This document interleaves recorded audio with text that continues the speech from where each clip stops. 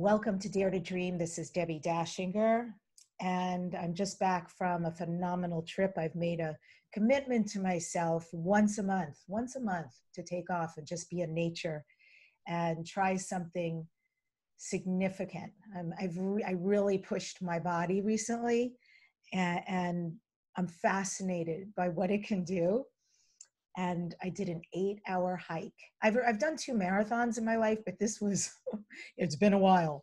So 8 hours of hiking, amazing, in some of the most magical forest I have ever been in. So grateful to see that kind of beauty and perfection. And I also did a dive, if you will, which really means that I lowered myself via rocks into some waterfalls. And I wanted to so badly, and it was so scary, to be honest, because all the rocks were really slippery. There was no railing to hold on to. You weren't really sure how cold, how deep, how shallow, what was down there.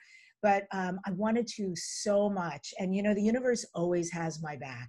I'm just always supported and taken care of. And sure enough, we had 2 couples who came by. My boyfriend and I were there, and we had 2 couples. We were both a little trepidatious there.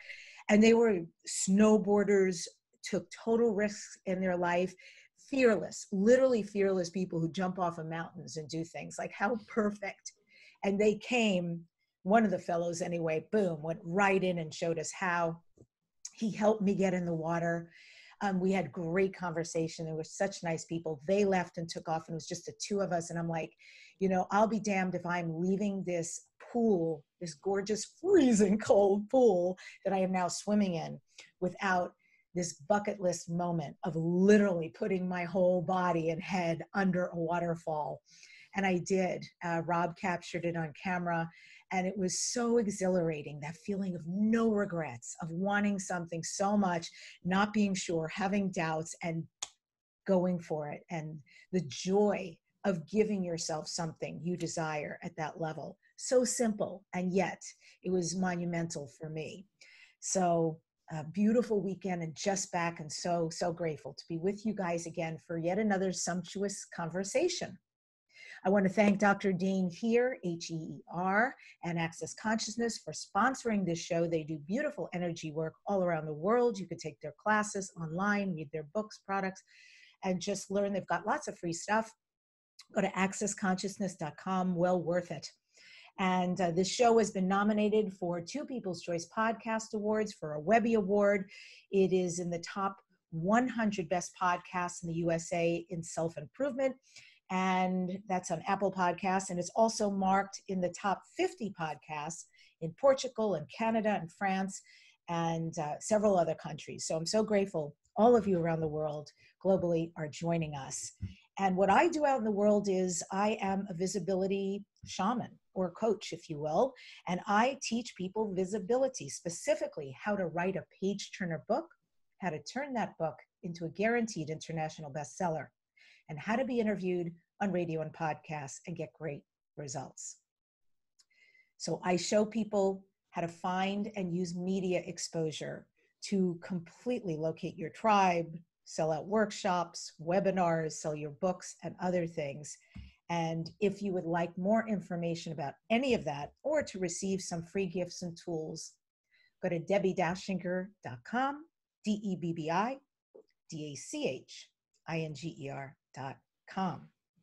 Be my joy to have a conversation with you if you'd like to know more. So the question today is, do you want to move and shift what's going on for you around abundance and prosperity? I know that I do. I'm always looking to understand that, because it influences so much in our life, not just money, but all the allowances and receiving that we have in our life. My guest today is Glenn Harrold, who is an author, musician, and experienced clinical hypnotherapist who's helped thousands of clients. And he's been on a wide range helping people with stress-related problems. He's combined his hypnotherapy skills with an extensive recording knowledge to produce a uniquely effective series of high-quality hypnosis recordings that have been downloaded over 10 million times. And they are very well established in the UK. And he is known for best-selling self-help audio titles of all time. Glenn also writes self-help books for Orion in the UK and that's funny, I'm mixing two names, but it's McGraw-Hill in the USA, and he produces hypnotherapy recordings. He's been #1 in self-help audio over the last 7 years. He has 20 years experience as a clinical hypnotherapist in one-to-one therapy sessions. And in recent years, he has worked with many high-profile people and celebrity clients. And in 2011, he was made a fellow of the British Society of Clinical Hypnosis for his achievements in the world of hypnotherapy. Let me give you some links because he's got a gift for you. It's glennharrold.com, and it's GLENNHARROLD.com. And if you'd like your free gift, go to glennharrold.com/mindfulness/download-no-sign-up.html. I know that's a mouthful. Don't worry. Go to youtube.com/Debbie Dachinger or any of the podcast sites, and you will see that information in the show notes. And I welcome Glenn to the Dare to Dream show. It is so great to have you. Hello, Debbie. It's really fabulous to be here from Portugal, sunny Portugal in Southern Europe. How did you end up there? It was about 5 years ago that we left the UK and we came down to Spain initially. And we loved Spain. It was a great place to live. And then Portugal's right next door. And we liked the school. I've got a couple of young kids, so we liked the schools over here. We're kind of into sort of the homeschooling sort of vibe and that kind of thing. And so some of the schools over here were very sort of supportive of that. So we're doing a bit of homeschooling and a bit of sort of nature schooling as well. Well, so kind of we love it. It's like pick up and go. I mean, you can do it anywhere in the world. Yeah, that's the beauty of it. I mean, for a long, long time, I sold CDs and cassettes because I was selling them, back in the 2000s. And I bought a big warehouse in the southern UK to hold all the cassettes, and we were shipping them out. So I was kind of restricted when I was doing that. But as soon as everything went digital and it was all about the MP3 downloads and apps, it gave me the freedom to then live anywhere in the world. And as soon as I got that opportunity, I was out of the UK very quickly. Because I'm very grateful for the UK for giving me the opportunities I had. Probably wouldn't have been able to do what I've done here. Yeah. But it rains all the time. It rains. I know. It rains. There's lots of traffic. People are quite angry there, and I needed somewhere where the sun shines and the people are very laid back and cool. And in Portugal, we've got that. It's a great place. Ditto. That's why I'm in California. I totally get it. Sun, great people, cool people, beautiful places to go. It's really interesting to hear you talk about everything going digital and creating that freedom for you, because that's how I first found you. I don't know how long ago it was, but whenever all of this came about, when apps, right? We first got smartphones and we found out about apps, and somehow I did a search. I don't know how I found you, but I found you. I know it was meant to be. I downloaded your app. I bought a bunch of your meditations, and it changed my life. And I'll tell you why. I think this is really important for people who are looking for hypnotherapy and ways to really release stress and change things in their lives. I am so sensitive that, frankly, I don't care for most meditations that are spoken or hypnotherapy. In fact, I find they do the opposite. I'm so aware of the person talking and talking and talking that I actually can't relax. Whatever it is you do and how you do it and your voice, it would put me in a trance. It was so beautiful. And I just started doing it every single day. And I found that, profound things were happening. Whatever you were saying, and suggesting was taking place. And then the fact of these just sort of like a lake, you know, this pure stillness that I was able to achieve with you for those 30, 40 minutes. So I'm grateful for digital and for finding you and for what you put out in the world, because your work has had a great effect for me. Well, that's lovely to hear that. You know, it really is. And I think, you know, nowadays there's so much choice out there, so much variety, isn't there? You know, and it's like somebody can go through a college and get a certificate saying they're a master therapist in a couple of weeks and plug their microphone into their computer and make a meditation recording and upload it. But there's no substitute for the hard work you do to create something that's got real value. And for me, I started as a hypnotherapist 25 years ago, and I wanted to, you know, and I literally saw thousands of clients before I made my first recording. So I understood, you know, I became good as a hypnotherapist. You know, I did my apprenticeship, if you like. And then I'd always kept a little recording studio in my house because I've been a musician since I was young. And so I kind of married the two together, my hypnotherapy sort of knowledge and recording knowledge. And from the off, I was able to make half decent recordings. You know, that they were, you know, good therapy, and the technical side was up to scratch. And, but I always, you know, I always had a real passion for helping and healing people because, you know, just to give you a little bit of my backstory, I was a very delinquent kid. You know, I ran with a bad gang. I got in lots of trouble. I was kicked out of school when I was 15, had no qualifications, you know, very broken home life. And it's kind of what led me into hypnotherapy later on, because I was looking to fix a lot of the dysfunction and the programming and conditioning that I had that was holding me back.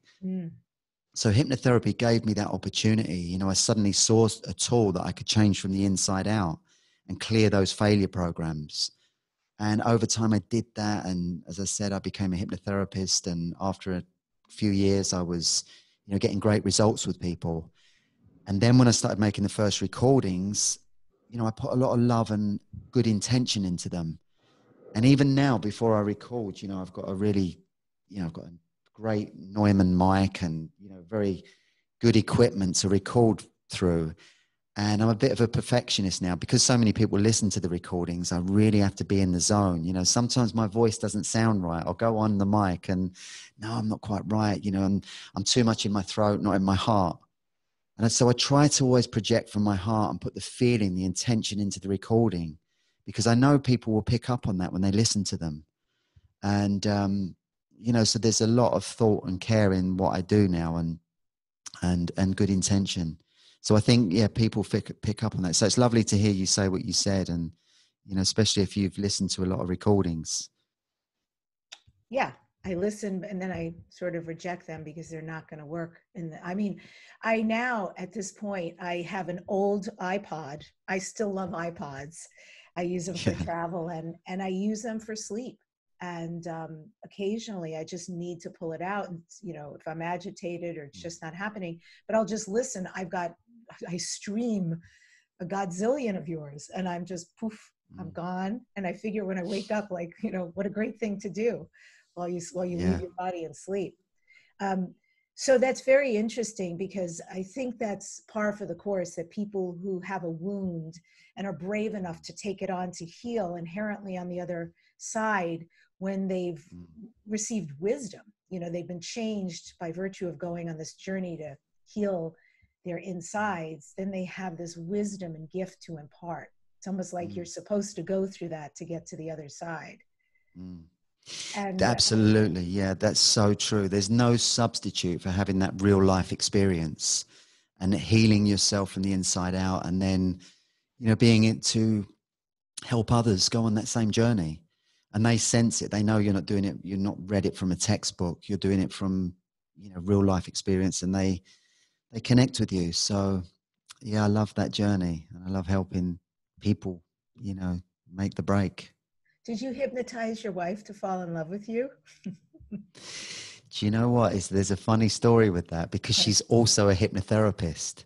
So I can never use hypnosis with Nick because she's smart. You know, she gets it. You're not, you know, no, Nick's, but she uh, used to listen to my recordings years and years ago when she was quite young.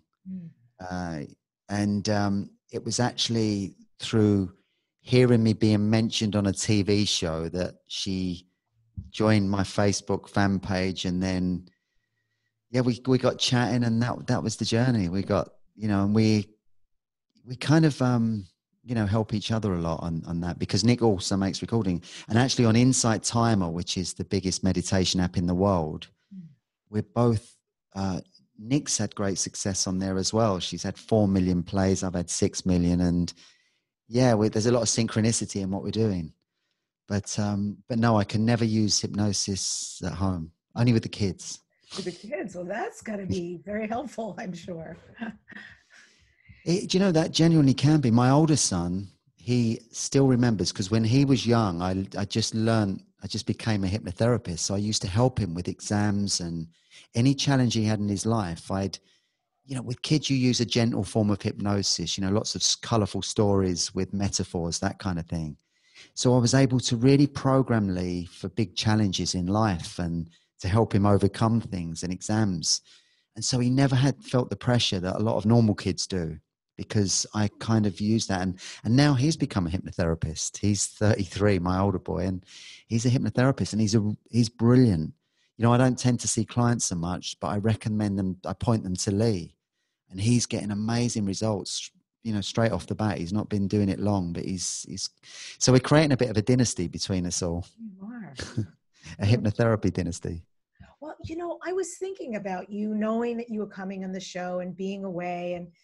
And one of the things, here's something so interesting that I didn't even piece this together and went, I'm interviewing Glenn, like it's a perfect question. So I've been going through a lot of limitations. Left side of my body, my hip, my leg, my lower back, my right arm rotator cuff. I'm so over it. I see a really exquisite chiropractor who helps me a lot, and I run cellular frequency. I do lots of stuff, you know, Epsom salt baths, stretch, but I'm active. I love using my body, and I feel incredibly limited. I am also getting better, but it's by increments. And I'm with a guy who is extremely strong and athletic, climbs mountains like a goat. And because of my physical limitations, I'm having trouble keeping up. So all of that to say, I suddenly thought this weekend, during this 8-hour epic camping, hiking trip, I suddenly thought, oh, I wonder if I went to a hypnotherapist, because there's always that component that emotions get lodged in the body that are unresolved. And I thought, hey, I'm willing. What if a hypnotherapist could actually create a shift there so all of that could be released? And I know, and I'm going to be really honest, I have some even limiting thoughts about age. With the age I am, and you know what happens to the body, and it's like poof. So I wanted to ask you about that. Like, is it possible to get results around things like that? What's possible? Yeah, I mean, what kind of thing is holding you back and stopping you from, you know, really doing what you want to do? Is it something physical you're holding in the body? Is it some kind of tightness or? Yes, it's extremely tight, actually. Right. And I have had not this pain, but I'm able at some level, if you will, to sort of see the matrix of what goes on inside of me.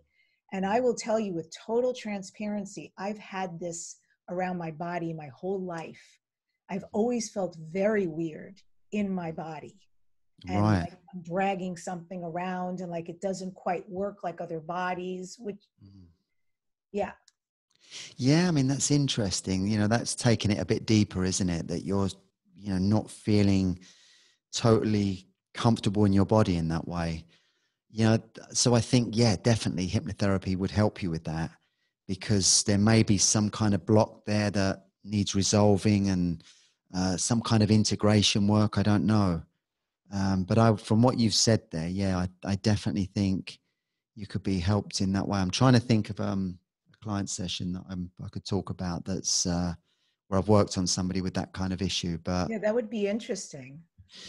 yeah, you can definitely do that. And, you know, if it is a psychological block, because, you know, tightness in the body is just a message from the brain, isn't it? It can be, you know, psychosomatic. And so it's well worth exploring that. I would definitely do that.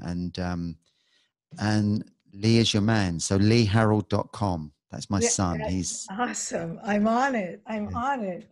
I'm going to He does text. these Skype sessions, and he only really started doing it since the lockdown. He was seeing clients in person before, but it kind of, because of the lockdown, it prompted him to start seeing Skype people over Skype. And yeah, and he's just now getting busier and busier. He's just got this momentum going.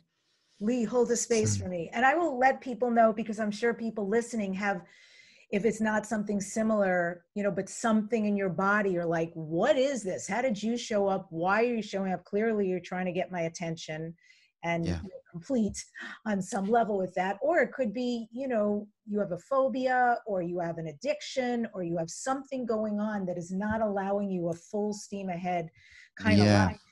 Yeah. So, And if it's an energetic thing, you know, something, you know, trapped in your luminous energy field, if you like, you know, it can be impacting your physical, can't it? And Lee's got that sort of knowledge as well. He's very spiritually minded. He's spent time in India with the Krishna consciousness guys, and so he can work on a multitude of levels. okay. So I just that's have good. to get to him before any of the other listeners do. Yeah, he's suddenly, yeah, like I say, he's getting busier all the time, and you know, it's good.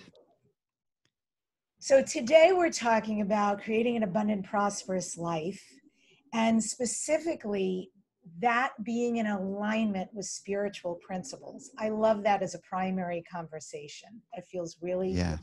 really delicious right now. During turmoil, it seems to me sometimes there's great opportunity, and there's Yeah. also a lot of people who can get quite lost. Tell me, why does this subject appeal to you, and how does it resonate to right now? Well, I think true abundance comes from having that sort of spiritual element to it, and that you know, that ability to give and receive freely. And and you know, ultimately we all want to live abundant, happy lives on this planet, you know. And it's sometimes, you know, with the world like it is at the moment, in chaos, and you know, there's so much division in the world, it can feel like it's hard to do that. But you know, I've been doing the work, like I said to you, I had a very troubled younger life. And then when I discovered hypnotherapy, I started to really work on abundance, because up until I was in my early 30s, I'd been flat broke. I'd lived in rough parts of South London, you know, around, you know, very colorful people, and, you know, drove old bangers for cars that were always breaking down. And, you know, I got so sick of that life. It was struggle. It was heavy, and it was low vibrational, and I wanted out of it, but I just didn't know how. So it was on becoming a hypnotherapist, and then using the law of attraction later on, that I started to really transform my life.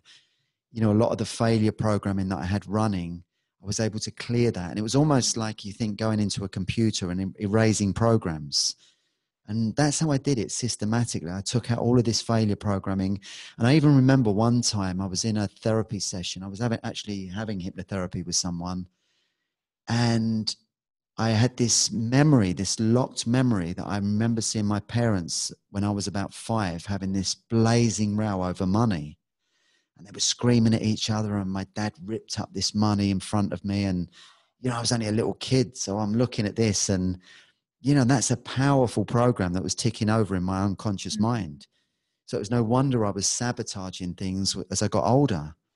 But in the hypnotherapy session, I was able to clear that pattern, get rid of it, and just erase the memory and all the emotions that were attached to the memory. And so it was gone. And then I had a clear slate from there on. Mm-hmm. And so then when I started doing the abundance affirmations, and, you know, I really got into them big time. And I used to be saying, you know, I'm always in the right place at the right time. Abundance comes freely and naturally to me. All of my needs are constantly met. And I probably said those affirmations, you know, 100,000 or more times. I just can, you know, I was doing it in the bath. I was doing it when I was driving. I'd have the radio off, and I was also using self-hypnosis to really anchor those suggestions in my unconscious. And I slowly became more and more abundant, you know, and all of the things that I visualized, I had a list of goals. You know, I wanted to have £1 million house. I wanted to have a villa in Florida. I wanted to drive an Aston Martin. And over time, I got all those things. I manifested those things. I became, you know, more abundant than I could ever have dreamed of. And it was just really through working on my unconscious and planting those abundance affirmations and visualizations and really connecting with my feelings as I was doing that. Because when you do the affirmations, if you really supercharge your feelings and you imagine you're driving the car and living in the house or whatever it is, then you supercharge it. Mm. And so that was where I wanted to be. You know, and I got all those things. But for me now, the spiritual aspect is more important, because material possessions are nice, but they mean nothing without a conscious life, living consciously and operating from your heart.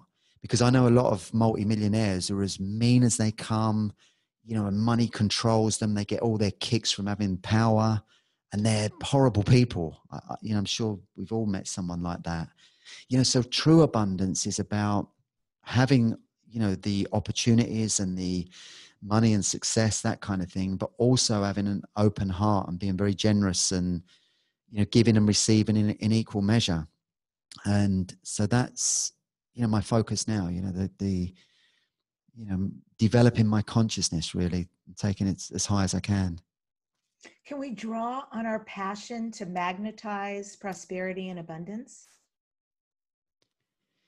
Yeah, I think you can, you know, and I certainly did that, you know, because my passion was, you know, to change my life. And, you know, and I really wanted to do that. I wanted to become abundant and happy. And it seemed very difficult because I'd had 30 years on this planet, just struggling and mixing with people that were sort of ducking and diving, and coming from a family where it was all about gambling, you know, drinking, and, you know, and I did a lot of drugs when I was young. You know, so my vibration was very low. So I really wanted out of that. And so when I found a way out, I got so passionate about being on that path, that abundance path. And I would literally immerse myself in it. I was doing everything I possibly could to create an abundant life. And it seemed hard I couldn't have imagined living the life I'm at now. And, you know, sometimes I get old acquaintances or friends that I knew 35 years ago I mixed with, and, you know, and they've been in prison and come out of prison, and they can't believe I'm writing books and doing this. And, you know, so it reminds me sometimes how far I've come from my old life.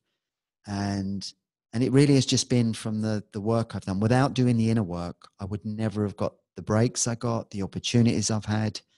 And because what you do when you work on that and you start to raise your vibration, the law of attraction works much more effectively, because your affirmations, your projections are so much clearer, you know, when you've got a higher vibration. And for me, that's the journey. And I'm a work in progress, like everyone is. I'll still be doing this work when I'm 90. Mm-hmm. You know, I've never met anyone who's sorted and worked out. You know, we're all on the journey. One of your passions is music. You're a musician. I've seen photos of you on stage playing with your band. Super exciting. Yeah. How does that passion come into play here? And did you use hypnotherapy to release yourself as a musician, get better as a musician? Well, I suppose my career as a musician came before I became a hypnotherapist, because up until I became a hypnotherapist, I'd been, you know, in different bands and had sort of varying degrees of success, but never quite had the big hits, and, you know, took off, and, you know, never made enough money for long enough to live off of it. So I ended up on the cabaret circuit, you know, doing bars and restaurants, that kind of thing. And then it was one night sharing the bill with us. We shared the bill with the stage hypnotist, and I had an epiphany. I saw this guy doing his thing, and I saw the power of hypnosis up close. And I didn't want to do the stage thing. I wanted to do the healing thing. You know, I was into healing. And so that's what's prompted me to become a hypnotherapist and to train in it.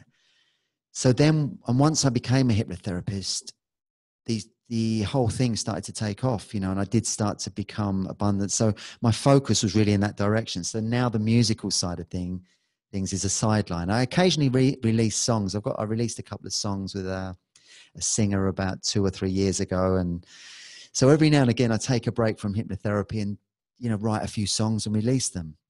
But it's a kind of, and I have no, you know, I still love to have a number one hit. You know, it's an old ambition.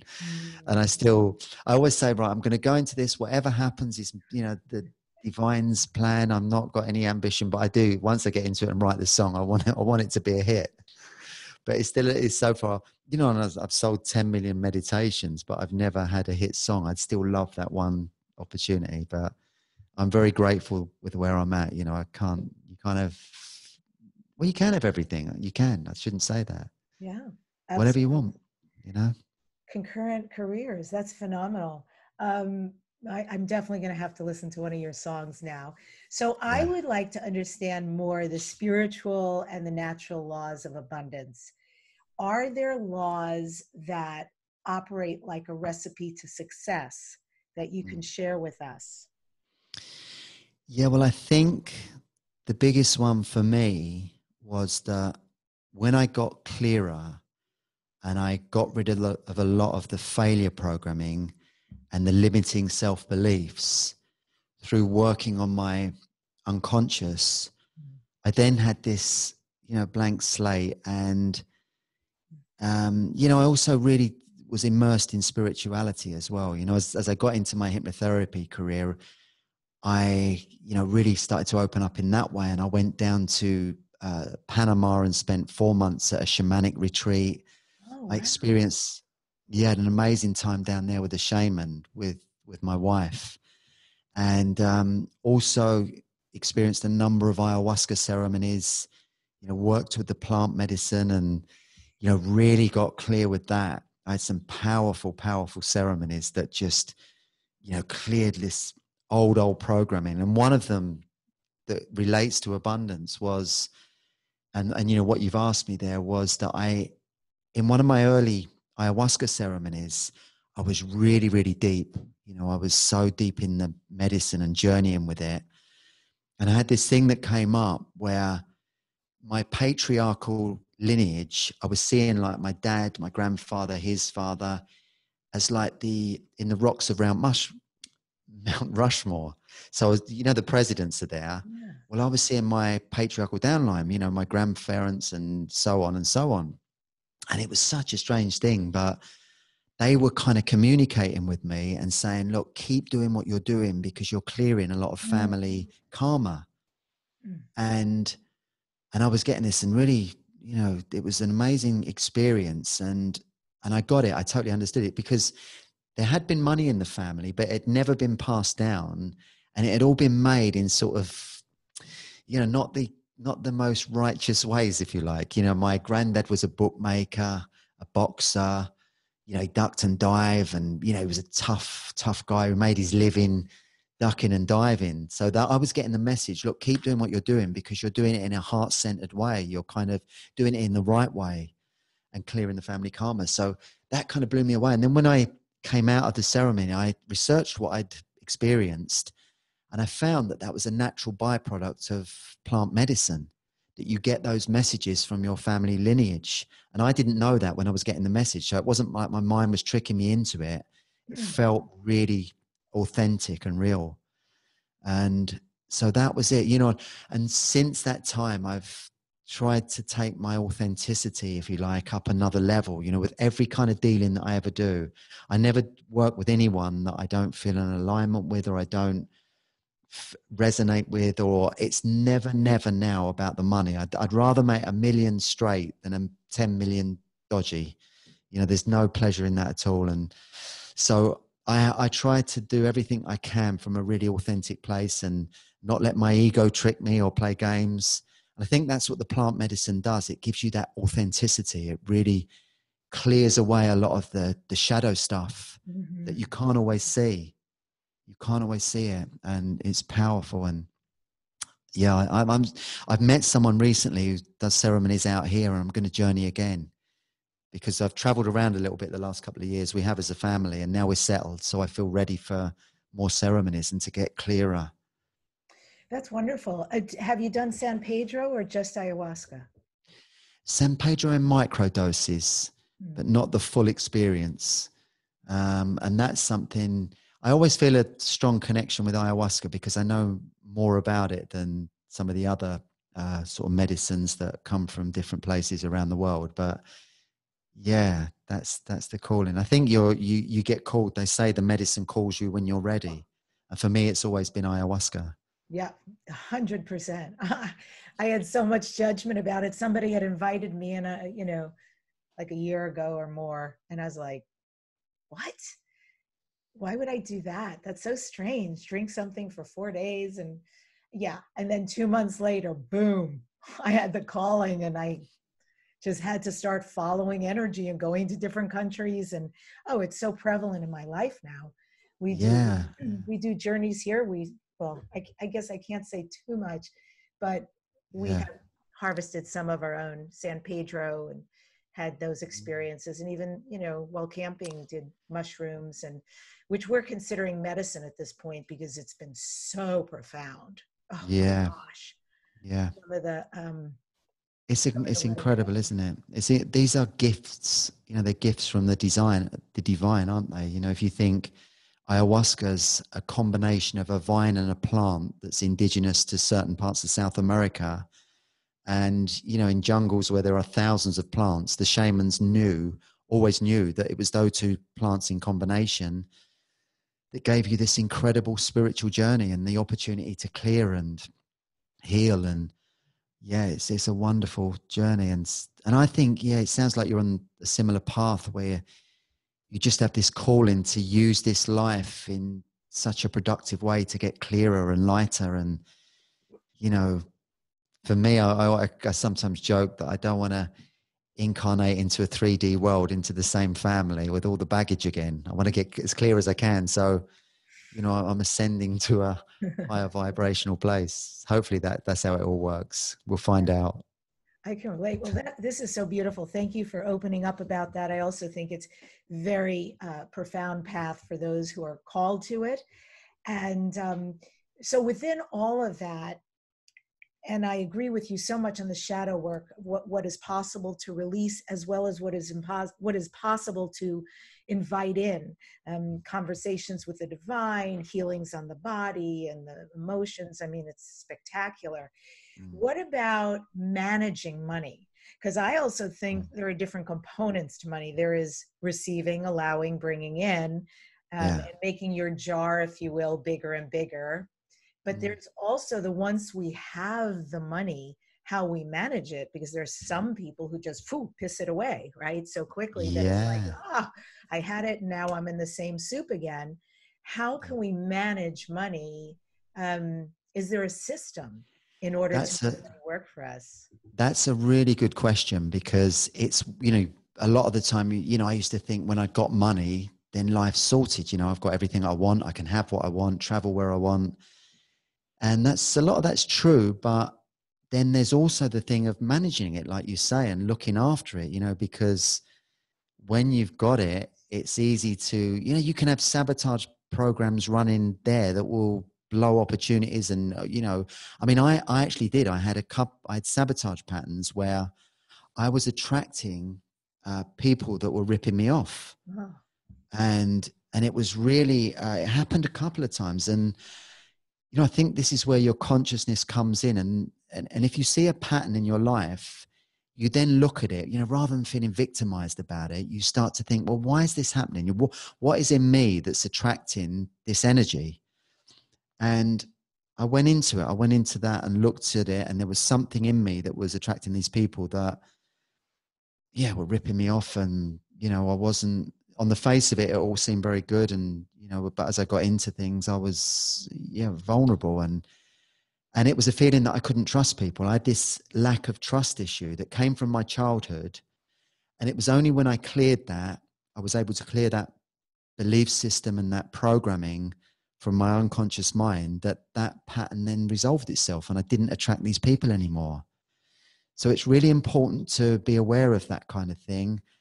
And also, as you said, how do you manage money? Well, another thing that's really, a gift that you've got is your intuition. And your intuition is never better at guiding you than when you need to make a big decision with money. Is this the right house to buy? Is this the right investment? And I've always meditated on that. So when I've, decided, do I buy crypto now? Do I buy gold now? What's the right time? I would meditate on that, and I'd go deep inside, and I'd allow my intuition to guide me. And it's never, ever failed me in that way. And, conversely, when I've used my mind to try and, think of an opportunity, is this, right way, and I'm just using the conscious part of my mind, it's let me down a few times. So I would say always, always use your intuition to guide you, to navigate the way through the waters. Is this the right decision? And, I've been so lucky. I've been so opportunistic. Things have come to me at the right time, the right place. I've met the right people. But as I said to you at the beginning, that was my affirmation. I'm always in the right place at the right time. Abundance comes freely and naturally to me. And that's happened. So use your intuition, your inner resources to really guide you. Yeah, that discernment is really interesting to me. One thing that I've noticed that creates a lot of limitations or sabotage for people also is when they don't have money for a period of time. And there is that needing to let go of, oh, I can't get this right now, maybe later, I can't do that right now. And it builds. And then suddenly I've seen people have money, come into money, and then boom, I wanted that. I need to buy this. There's this flurry of purchases to make up for all that time of not having. And then the diminishment is rather quick. It's like the soul has been hungry for so long, and suddenly there's a buffet and they're, pigging out. Gorging. Yeah. Right. And, on the one hand, it's like, oh, the relief of finally acquiring and giving oneself what you feel like you've wanted or needed. Sometimes I'm sure there's need and there's requirement. And then at the same time, it's, there's just so much going on that everything you've just finally gotten is moving away just as rapidly as it came in. Yeah. And that can be sabotage patterns again. It can be that you suddenly come into money and you think you don't deserve it on some level. There can be that. So there can be the sabotage thing going on. And yeah, and the materialistic acquisitions, that's something that can get hold of you. You can, because I remember, when I got my Aston Martin for the first time, suddenly, everywhere you go, people look at you, and I kind of had to get it out my system. I had to go have a couple of years of that, and experience it to realize that material possessions mean nothing if you haven't got, your heart in the right place, and abundance in your, abundance of love in your life. And, it sounds cliched, but it's true. You've got to, balance, you have the right balance in your life, have the abundance and the material success, but also work on your spirituality and your relationships and that kind of thing. That's something that I balanced it out after a couple of years. I remember having the car and really enjoying the material side of it. But I knew I'd been on the spiritual path for long enough then to know that it wasn't the be all and end all. There's a lot more to life than just having a fancy car. And it was gradual for me. I'd spent so long broke and been really humbled when I was younger. Really humbling experiences, and being at the bottom of the heap, driving a minicab around the West End, at night time. And I met some real weird and wonderful characters there. It was a bit like the sort of Robert De Niro film, The Taxi Driver. And I'm glad I had those experiences because it taught me a lot. And, it did give me a humility. So when I started to get the success, I've had the success in recent years, it's been a good balance to have that start and, to come gradually into this more abundant life. And that idea that you were talking about, which I think comes into play with everything you just talked about, including love, if we were to use our intuition, we'll be well guided. And in theory, that's beautiful. But what do you use specifically? So when you go into a meditation, can you talk us through a bit how you use it, how you set yourself up in a field so that your truth can come forward? Yeah, I think, when you go into a state of meditation, you're accessing the greater part of your mind. If you think of it, we're the only species on the planet that doesn't use all of its mind all the time, all of its brain all the time, I should say. I've got this huge resource that, we drop down into when we go to sleep or when we use self-hypnosis or meditation. We drop down into that greater part of the mind. And if you think of an iceberg, that's a good analogy. The conscious mind is the bit above the surface, and then you've got this huge resource below. And, when I've been in that state, through meditation, self-hypnosis or plant medicine, I've had these massive revelations, and I've tapped into the sort of creative genius inside me that we've all got. Everyone's got this genius part of themselves that you access when you're in these altered states of consciousness. And so for me, if ever I'm stuck in life or I'm not feeling very creative, or, I need to know which way to go in life, I always go down into that state. I drop down into a deep state and ask for my creativity and my intuition to guide me. And when you do that, you always get pointed in the right way, because, yeah, who knows? We're also, I believe we're being helped and guided by, our helpers and angels and, light forces, light beings that are with us in this life and are here to assist us. So you can also access that, in these deeper states of consciousness. So I love it. And I still use it all the time when I need guidance.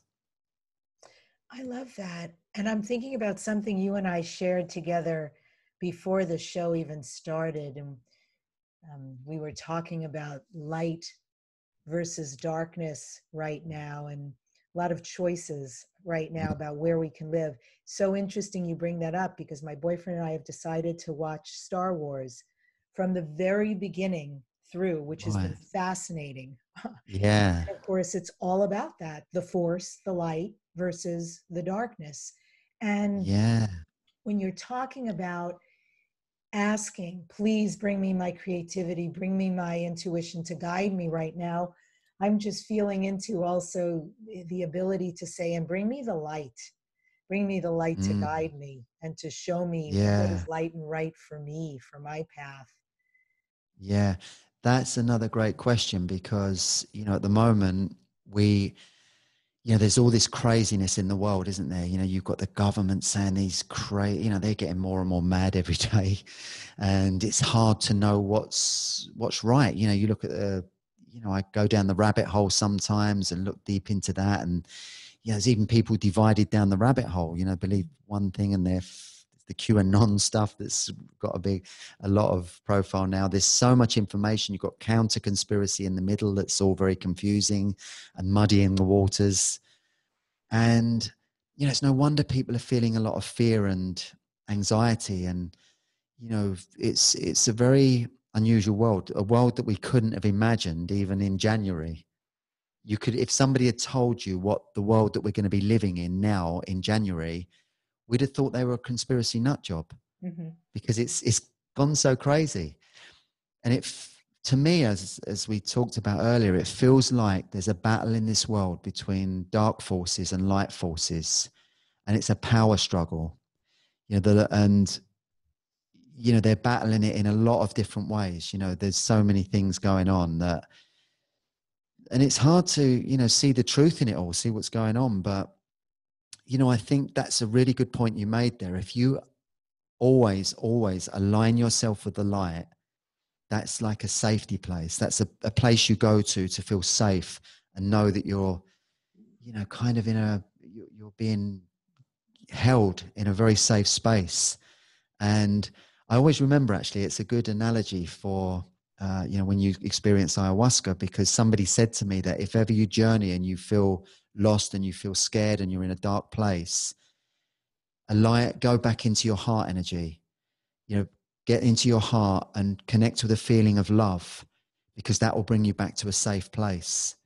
And so, you know, if you're really freaking out when you're experiencing plant medicine, go to your heart and you'll feel safe. It will bring you back, and you'll be in the right place. And I think the world is like that at the moment. So if you work on your heart energy and, you know, use meditations that put you in your heart, then you'll be in that safety space. And, you know, you don't have to think about anything or do anything when you're there. Just be in that space, you know, with an open heart. And sometimes I do that. I get people into that space just by getting them to breathe really slowly and deeply, clear their conscious mind of all thought, drop down into that space, and then focus on someone that you love unconditionally. And for me, it's my kids. You know, I adore my kids with every cell and fiber, you know, like good people do, you know, normal people do, you know. And so I get into that space and I feel my heart opening when I focus on my kids. And, you know, and then I amplify it. I just magnify it. And I think of them doing lovely things and me playing with them and all that kind of stuff. And my heart just opens more and more. And that's how I do it. I get into that really safe, nurturing space. And I just sometimes stay in that for a length of time. And when I come back out of that, I feel so good. You know, the world feels so different. I've raised my vibration, and, you know, the lower frequencies in the world are not affecting me. And that's it. I think so. To align yourself with high vibrational things, people, you know, so eat super healthy. For me, I'm totally vegan. I exercise a lot. You know, I keep my energy as clear as I can. Nicola, my wife, she sages the house every day, and Awesome. she has mantra music playing all the time. And, you know, be mindful of what you watch, what you read, what you listen to, because, you know, that can either raise your vibration or lower it. You know, I don't have any news in the house. I haven't watched the news for ages. And if ever I flick it on, it just seems like a noise to me. You know, it's just this fear coming out the TV, and I'm so far removed from it. I just look at it and it can't connect with it at all. It just seems like these other people just making a noise. Yeah. I love what you were sharing, going into your heart and trusting the journey, whatever it is, whether it's the world or a plant medicine journey. One thing I was told that I always, well, two things actually that I hold on to, and I think it is applicable to journeys in life right now. And that is, if it is coming, just remember it's also going. So you can breathe through anything. It is not permanent, right? And the Yeah. other thing is, the first time I did medicine was, oh my God, this man is such an exquisite musician, and he would read poetry, Rumi, which, Wow. Wow. like, for all of us, we were just done. It was so beautiful. And he would say, if something happens that makes you feel frightened or anxious or out of control, breathe and listen to the music. Breathe Yeah. and listen to the music. It will always guide you through, you know, coming to Yeah. the moment. And yet we're all as safe, really. Yeah. That's amazing. It sounds your experience was similar to mine, because the first time I journeyed, it was with a guy in the UK called Ali Calderwood, who's an amazing musician, really, really gifted. And I was going to go down to Peru. I was, you know, so drawn to it. I was heading down there, but I happened to meet Ali. He was doing a concert down in Brighton, which is kind of a hippie sort of community in the UK. And he said he had a ceremony on Saturday.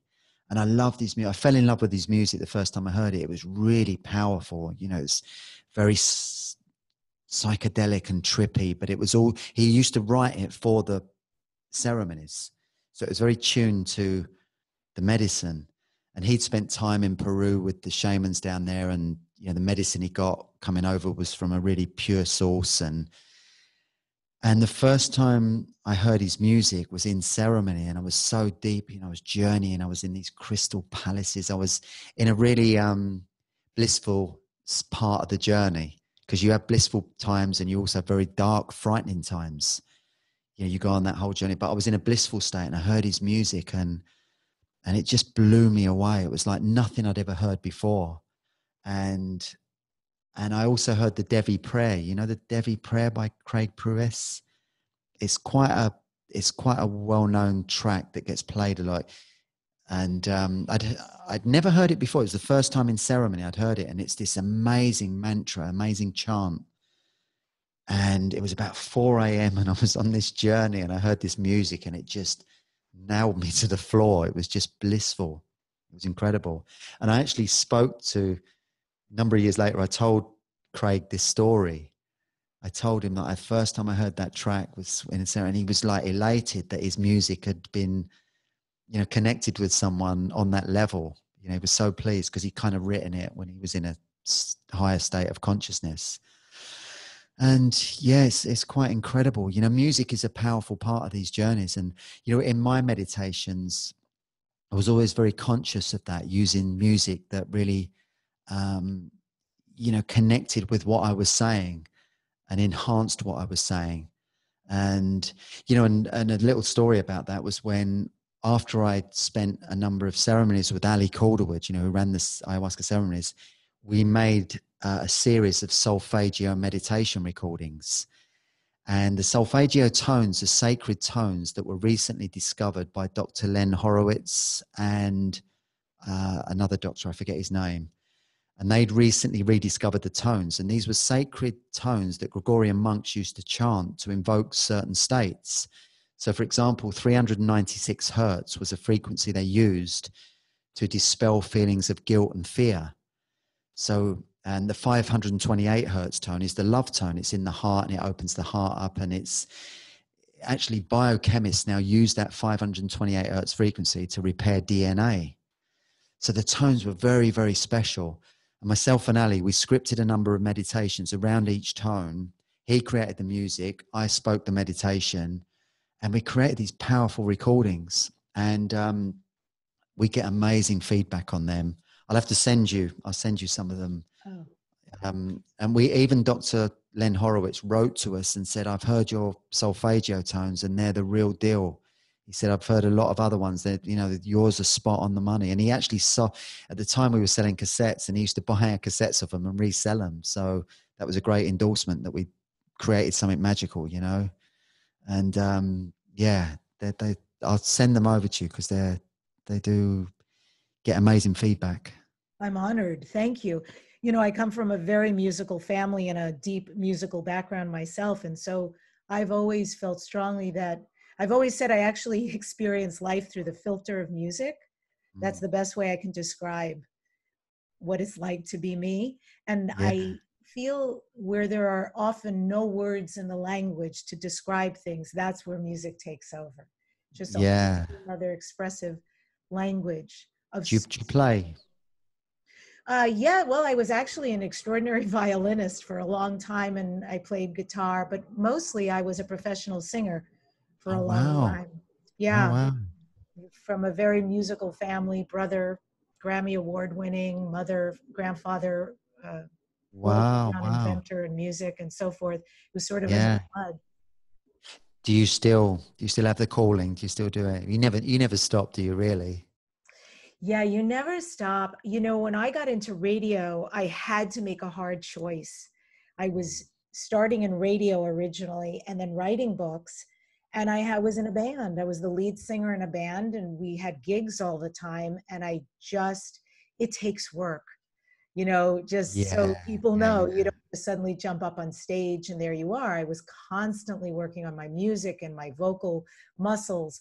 And it was a lot in rehearsals. And I finally made the hard decision. I had to let go of the band. I didn't have to, I chose, because this was an amazing path opening up for me. And I'm deeply grateful I followed it. It was exactly correct. And it was a number of years, but I would say in the last couple of years, after I had this mindset, oh, I can't sing anymore, it's been too long. And it's like, of course you can. And I have been singing more and more. And I love it. I love the expression of the voice and instruments and the sounds that things can make, and that level of creativity and expression out in the world. So yes, more and more I'm opening for that. Yeah, to have a voice is a gift, because I could never sing. I always had a voice like a foghorn.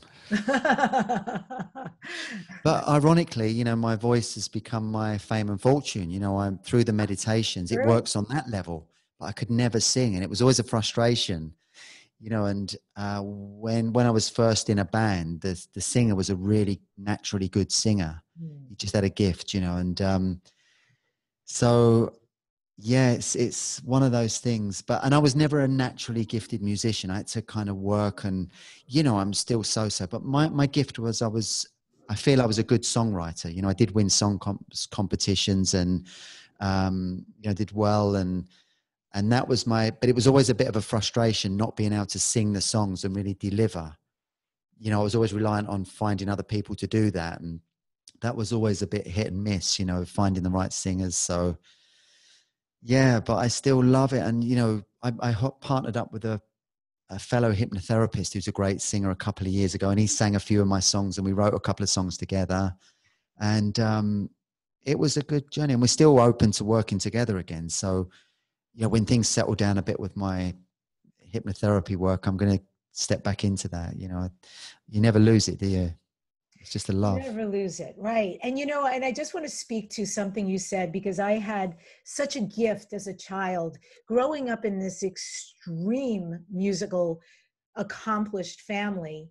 Is like, I want to say, and then there was me, because music theory, I took it 4 times, and it was as though I was dyslexic. I just couldn't. It was so painful. Learning piano, so painful. Um, Yeah. there was a lot in that people who are more scientific and mathematical actually are genius at comprehending. My Yeah. grandfather, God bless him, who was just a world-renowned author and inventor and music teacher, went around the world talking about this. He was a deeply hilarious, sensitive man. And he would say to me, because he could see my frustration, I couldn't get it like the rest of my family.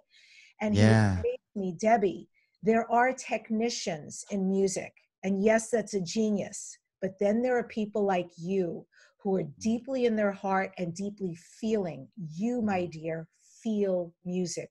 You hear music and you can replicate music or put it through your filter. And it was such a gift he gave me to take Yeah. that onus off of Yeah. my shoulder of comparison and to recognize I have my own gift. It doesn't look, yes, it would be awesome to have theory run through my veins and understand things that Yeah. still to this day don't click, but I feel music. And Yeah. from that space, I give the music back out into the world. It's And my how you senses, express you through are your the same. feelings. Yeah, that's the thing, isn't it? It's left brain, right brain, isn't it? You know, if you're more left brain dominant, you tend to be more analytical and scientific. And it's funny, my middle son, who's 5, he's picking up the piano already, and he's got a very good memory. You know, so we can show him something on the piano, and he plays it back, and he's only 5. You know, and I could never do that. My older son could never do that. He's more like me, you know, kinesthetic. Mm. So it's interesting. That's an important distinction, isn't it, to make, that we've all got our own ways of taking on board information and expressing it, you know, and it's different in everyone. So, and it's always this why the sort of mainstream school system doesn't work, because it teaches kids a certain way. And, you know, I didn't fit into the school at all. So I just rebelled, and I got kicked out when I was very young, and never fitted in at all. And, you know, I thought I was stupid because I wasn't, you know, but it's just I had gifts that came out in a different way later on. And it was, you know, it took me a time to find my feet. So that's the thing. And, you know, we're lucky now, myself and my wife, we've got that consciousness around our kids. So we would, you know, we'll guide them and lead with their own gifts. You know, their gifts will guide them, and we'll nurture them that way. We're not going to push them in any direction. It's conscious living, isn't it? That And conscious that's another parenting. way you're changing the lineage, right? Yeah, You're doing the exactly. healing work, which is very profound for everyone who has come before you, and their gratitude for what you're doing. And now, even into the movement forward and what happens afterwards, that you are creating a whole different paradigm with your children. I think that's really beautiful and noble. Yeah.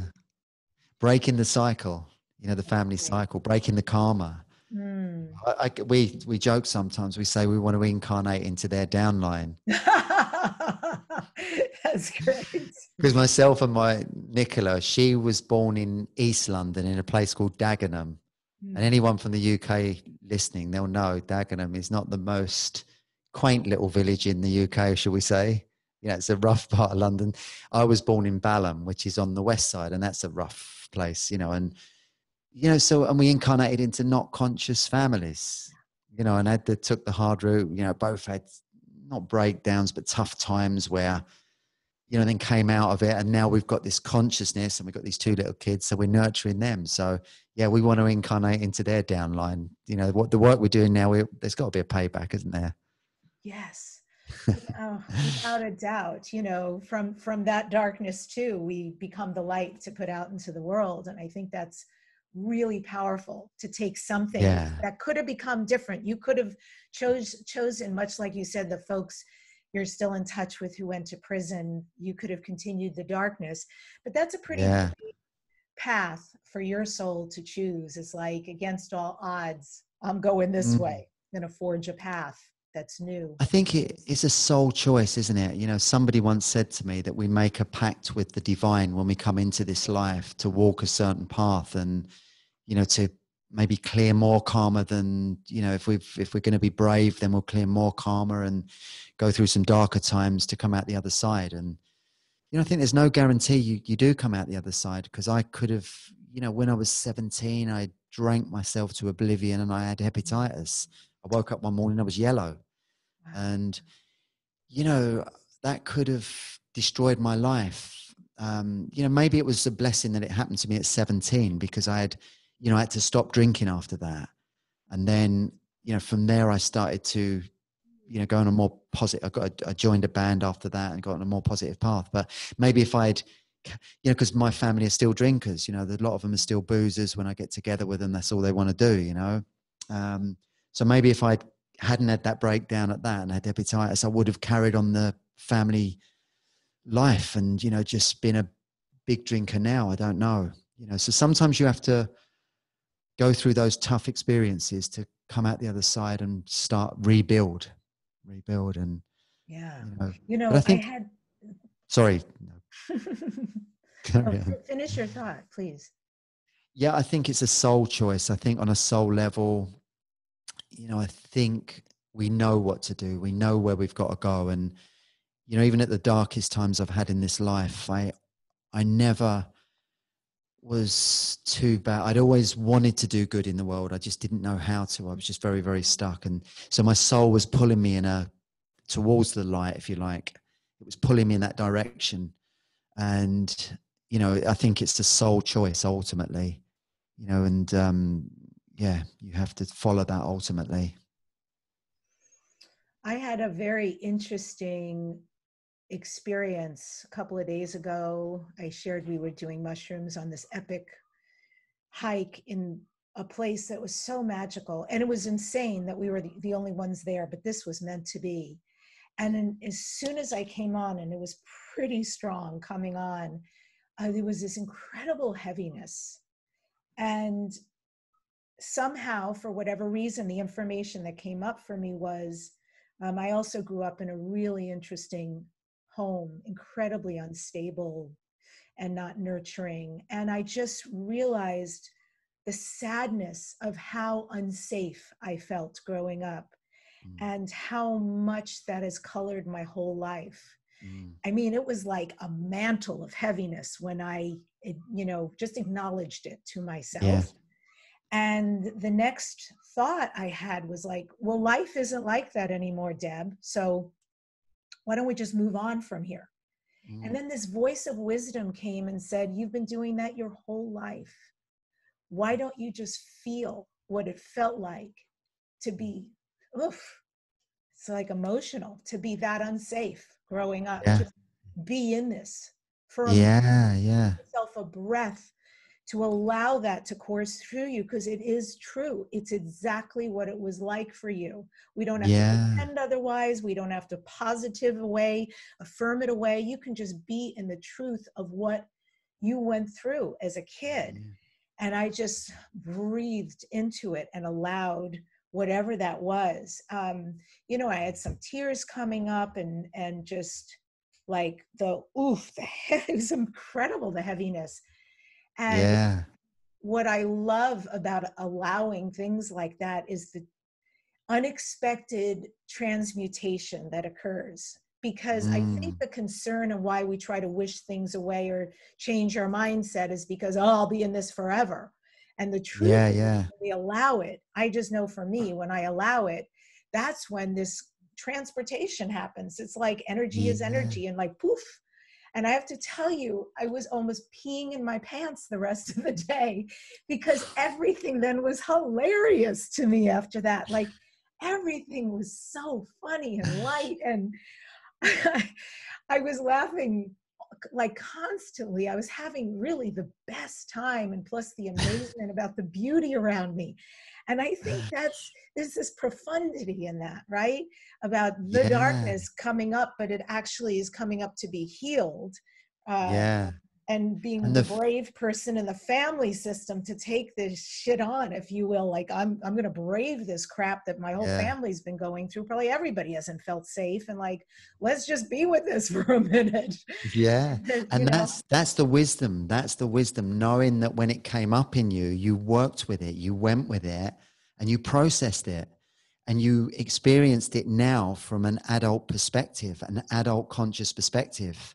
You know, when you were a kid, you tried to make sense of that not feeling safe, that unsafe environment from a child's perspective. You know, so being able to re-experience it from an adult conscious perspective, it's a massive way to heal and purge it. And that's amazing. And that's what really good therapy is all about. You know, and what an amazing experience. And you know, kudos to the mushrooms for bringing that on. Totally. And if it's coming, it's going. If it's coming, it's going. Just remember, breathe and listen to the music, even if it's Yeah. the forest singing to you. You know, you got this. You really, more than you know, you've got this. So, Yeah, yeah. Glenn, That's what a amazing conversation. Wow. yeah, Um, I've loved this, it. I've loved it too so much. I knew this would be wonderful, but this was even beyond. So I'm so Mm. grateful. This is Dare to Dream. I am really curious. What do you next dare to dream? So sorry, I was in somewhere else then. Yeah, I think I was thinking about the mushrooms. I've got to because it's funny, I haven't done mushrooms for a long, long time. I did them when I was young, but it was always from an unconscious place. You know, we just did them to kind of get out of it and have, but now doing it from a conscious place, I'm drawn to that. So sorry about that. Yeah. What do I dare to dream at the moment? I suppose it's to continue to live a more abundant, happy, prosperous life, and to really continue to work on my, you know, my shadow and my things that come up, you know, and that's in the relationship I've got with Nick, and, you know, my relationship with my kids. You know, I want to nurture them and bring them into a wonderful, prosperous, abundant life as well. And, you know, be their support and that kind of thing. So it's really because I've experienced so many highs recently, and not sort of, you know, highs that come from status or, you know, money or anything like that. Highs from the heart. And it's funny, my son, and my oldest son, as I said, he's part of the Krishna consciousness group. And he said he's been chanting in a forest somewhere in Hungary. And he phoned me up and he said, Daddy said, I had this amazing experience. I was chanting for 3 hours in the forest with the Krishnas. We were drumming and playing the music. And he said, I tasted the nectar. Ah, And the Krishna guys call it nectar when you have that utter bliss, you know, you're in these higher dimensions. And I've experienced that, and I've had tastes of that recently again. And I want to experience more of that. And so that's the dream. That's where I want to continue to try and move towards. And, you know, even in this dark world, we can do that. especially in this dark world, we should do that. If you would like more, folks, glennharrold.com, GLENNHARROLD.com. And also, if you'd like his free gift, highly recommended. He's giving you one of his hypnosis mindfulness meditations for free. Just find the track and the link. It is in the notes on youtube.com/Debbie Dachinger, as well as Apple Podcasts and all the other radio stations and sites that we are on. And is there anything you'd like to say here at the end, Glenn? I think just, thank you for a lovely interview. I've really enjoyed it. And, it sounds like we've had similar paths, being musicians and that feeling unsafe as a kid, all that kind of stuff. And I think for anyone listening, just know that, you know, this is a golden opportunity, this life. We incarnate into this life to, have the opportunity to clear so much and to be the best version of ourselves we can possibly be, to raise our vibration, expand our consciousness. And that's the real gift. That's the opportunity that, we can leave such a mark in the world in a positive way with our family, clear our family karma, all of that stuff. So it's a golden opportunity, this life. And I think that's the overriding message. Thank you so much. And I end this show with this quote from Deepak Chopra: "Receiving is as necessary as giving. To graciously receive is an expression of the dignity of giving. Those who are unable to receive are actually incapable of giving. Giving and receiving are different aspects of the flow of energy in the universe." Subscribe to this #1 transformational conversation, Dare to Dream, and leave us a review so other people can find the show who need to listen and follow along, being part of the tribe. Next upcoming guest on the show is Daryl Anka.